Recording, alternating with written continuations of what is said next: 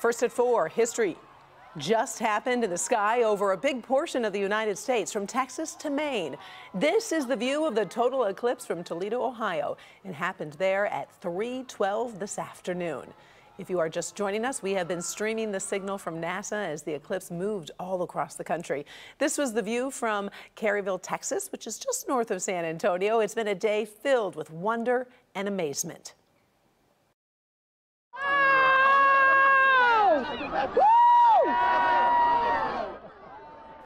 And that was the celebration in Luna Pier less than an hour ago. Local 4 spent time with hundreds of people who took the day off to be part of the total solar eclipse. It's a big deal because we won't see another total solar eclipse in the mainland United States until 2044. Good afternoon, everybody. I'm Karen Drew. We have been covering the total eclipse all afternoon long. Right now, the eclipse just exited Canada. It's one of those rare events that brings people together with a sense of sharing something special.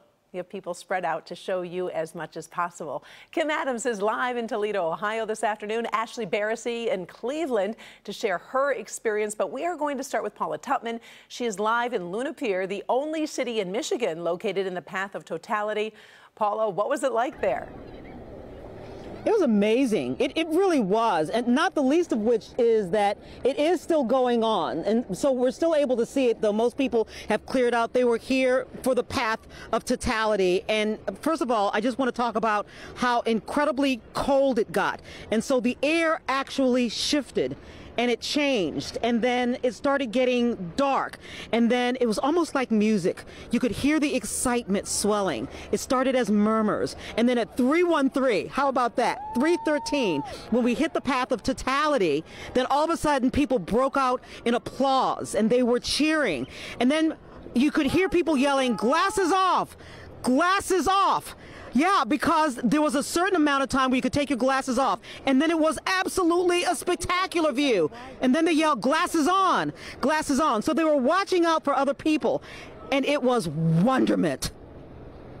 It was absolutely phenomenal. I've just never seen anything like it. The atmosphere just changed. It got really chilly.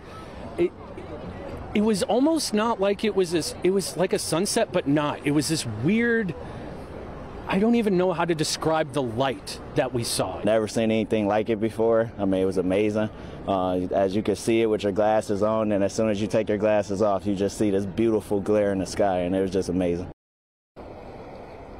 It was definitely otherworldly, but the other thing was just the feeling of being around all of these folks, people looking up, this sense of oneness. One woman actually started to weep. She said she could feel her father watching the eclipse from wherever he is. He passed away last year. It just seemed to be something bigger than all of us. And of course it is, because we're talking about the planets, Karen. You know, you're so right on that. It was more than a visual, it was a feeling. And some of the things that you noticed, changes in wildlife behavior. What did you see there? Oh, okay, so remember, I'm in Luna Pier, and this is Lake Erie. So start with, it was an amazing place to watch this. So let's start there. But the interesting thing was, all of a sudden, the birds disappeared. And then I noticed fish coming up to the surface. And so I don't know if they thought it was night or night feeding, but there were fish coming up at the surface. And then all of a sudden, we were in the eclipse, and then of course we're watching, glasses off, and then when the totality was over, then it started warming up, and you can see the sun is back out, and then the fish disappeared, and then the birds started collecting on the water again. So I mean, it was just kind of interesting watching wildlife in this beautiful place called Luna Pier. Oh my goodness.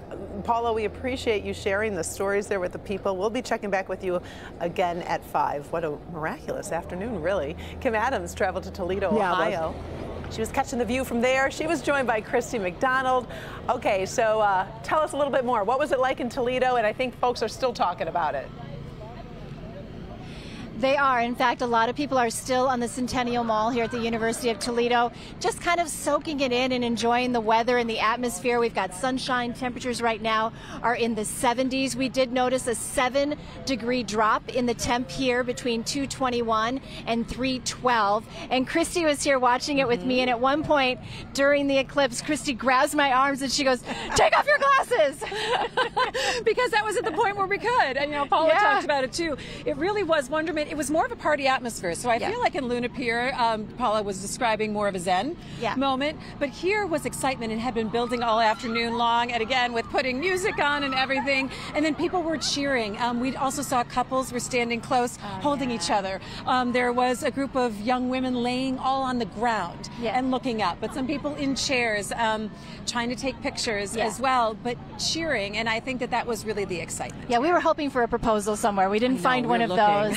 But I found out there are two types of people in the world. Those who scream during an eclipse and those who are zen during eclipse. And Christy and I's personality are more zen. Like we were like, shh, let us just rest for a moment. But it was just such a celebratory event. And coming up tonight at 5, we'll talk a little bit more about the science of it. One of the reasons why you had to grab my arm was because I was trying not to just look at the corona, but also you could see 2 planets, possibly as many as 4. But I was looking for Venus and Jupiter. Jupiter in particular, Mars and Saturn a little harder to see. So I got kind of caught up in that. I was like, rip off the glasses, my friends. I'm fluctuating between scientists and tourists. I can't really tell which I am, but we'll talk more about the science tonight at 5. But you know, our coverage spans all over that path of totality, including Cleveland, where Ashley Barrissey, she went to document this historical event. Hey there, Kim. And as you know, the path of totality is really narrow in the grand scheme of things, about 100 miles in width. And so what we experienced here compared to Luna Pier and even Toledo was nearly 4 minutes of totality and an incredibly moving experience. And when you think about how folks come together, usually for sporting events where there could be rivalries involved or political rallies, this was such a unique experience in the fact that everyone was here to take in just such a serene cosmic spectacle. And the reaction afterwards was just so special with so many people, especially Michiganders who made the trek down here into Ohio. Let's hear from some folks in Dearborn. The whole sky went dark. Like it was like the sun just went down. And you know, it got really cold and like the wind kind of picked up and you could just see it. Like it was just a ring of like the sun in the sky. It was great. I've always been a space kid, so I really love it. It was awesome. It was incredible. It was so incredible. Like I got so many pictures and everything. It was just a moment to remember for the rest of your life. And it's a moving experience, isn't it? It's a moving experience for sure. I can't wait to see the next one. And of course, that next one that you'll be able to see in the continental U.S. will be 2044, as far as Michigan, 2099. And so I think a lot of folks that experience this for the first time certainly are marking their calendars to take in totality again in 2044, if time allows them to. So a really special experience here. So happy. Everyone's so touched afterwards. A lot of clearing out now. We expected about 30,000 people to join us here at this Total Solar Eclipse Festival here in Cleveland, Ohio. And just truly honored to be able to be here and representing Local 4 to cover such a really spectacular event.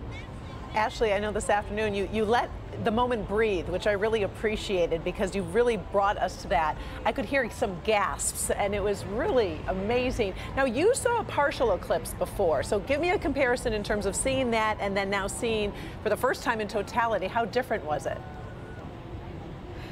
You know, you think you know, especially as a scientist, what you're going to expect. And I mean, truly speechless as far as what we experienced. So when I had the partial eclipse, much like what folks would have experienced in that 99% totality coverage for a good chunk of southeastern Michigan. But when you had the glasses on here, it was like a light switched off and you couldn't see anything with the glasses because, as you know, when you have these glasses, you look at the sun, you see an orange ball. But when that sun is completely eclipsed with the moon, your glasses then go black. So that's when you know you have that moment to take them off. And there is this beautiful glow and ring around the moon that you really can't capture with your phone. So that's forever going to be ingrained in my memory. And then I made a point to look 360 around me to see what would be sunset colors all around me here in Cleveland.